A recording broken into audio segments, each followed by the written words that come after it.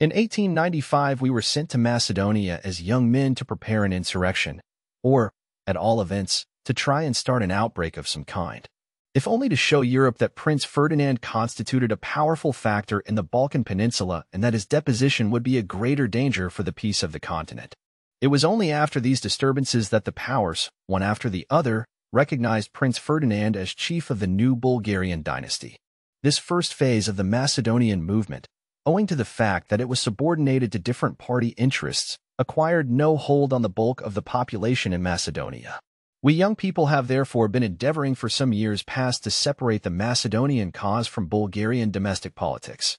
If the rulers of the principality now declare that they cannot tolerate us as a state within the state, it shows that we have at least succeeded in emancipating ourselves from the pernicious influence of the Bulgarian government. It is only because we are no longer disposed to sacrifice ourselves for this or that party and regard the liberation of Macedonia as a question of honor for the entire people that the Bulgarian government is persecuting us. It is a grievous error to suppose that we seek to acquire Macedonia on behalf of Bulgaria. We Macedonians consider ourselves to be an entirely separate national element, and we are not in the least disposed to allow our country to be seized by Bulgaria, Serbia, or Greece. We will, in fact, oppose any such incorporation with all our might. Macedonia must belong to the Macedonians. The misunderstanding has arisen through our residing in Bulgaria. The circumstance of our having prepared a Macedonian insurrection while living in this country led to the conclusion that we were aiming at a union between the two Slav provinces. That is, however, perfectly absurd. If we were to be expelled from Bulgaria and were to settle in Switzerland, nobody would suppose that we intended to liberate Macedonia on behalf of Switzerland. We merely go where we find the most favorable opportunities for our revolutionary work. But wherever we may be, we wish to keep our movement distinct from the national aspirations of the independent Balkan states. We shall energetically resist any attempt on the part of those states to secure Macedonia for themselves. We have been reproached with wanting to disturb the peace of Europe. That leaves us indifferent. What do we unfortunate Slavs care for the peace of Europe? Russia has frequently promised us that she will soon take our cause in hand. Only a short time ago a Russian statesman told me that we should be patient, as whenever Russia was no longer occupied in East Asia, they would come forward in favor of the autonomy of Macedonia. My own conviction is, however, that Russian diplomacy will first begin to think of us when it decides to realize its own ideal of the conquest of Constantinople.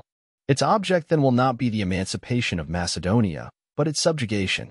Consequently, my friends and I are determined to separate entirely the movement we are prompting from Russia's Balkan policy. Without in any way wishing to identify our efforts with the policy of Vienna, I am nevertheless of opinion that Austro-Hungarian aspirations are infinitely less dangerous for the autonomy of Macedonia than are those of Russia. The conquest of Macedonia by Austria-Hungary is impossible, owing to the composition of that monarchy and to the resistance which such a plan would find on the part of all the Balkan peoples. I must, at the same time, clearly state that we neither ask for, nor would accept, any official support of our movement from Austria-Hungary. We will have nothing to do either with official Bulgaria or with official Serbia, nor yet with official Austria-Hungary. We are revolutionists and count only upon one half of the peoples of Europe. In order to put an end to the misunderstandings among the Slav states of the Balkans concerning the movement in which we are engaged, two of our friends will shortly go to Serbia and then proceed further in order to deliver lectures. Macedonia must no longer be a source of dissension among the Balkan countries. Emancipation must form the basis upon which the federation of those countries can be founded.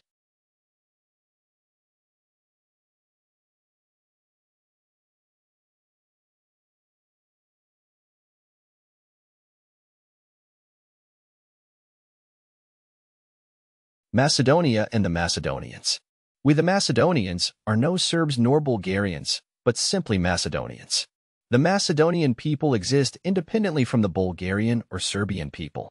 We have sympathies with both of them, Bulgarians and Serbs, who will help with our freedom fight. To them we will say thank you, but let them not forget that Macedonia is only for the Macedonians.